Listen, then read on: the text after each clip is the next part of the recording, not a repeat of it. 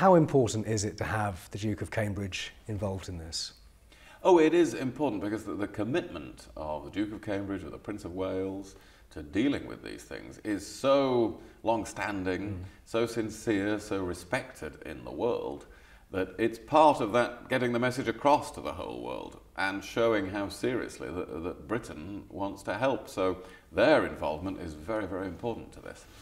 What was your reaction when you saw the newspaper front pages with William with a hunting rifle the week before all of these big conferences? I don't think that is a problem. I don't think we should worry about that because that is a different thing.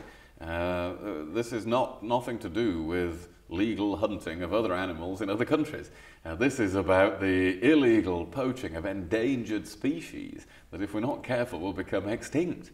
And so this is a very specific thing, and it doesn't mean that people are not able to hunt according to the laws of other countries of the world, species that are not endangered and where it's not illegal. Sure, but I mean, as a headline, you're not concerned that's going to overshadow what happens here this week? It hasn't overshadowed. I've already been meeting many of the African visitors.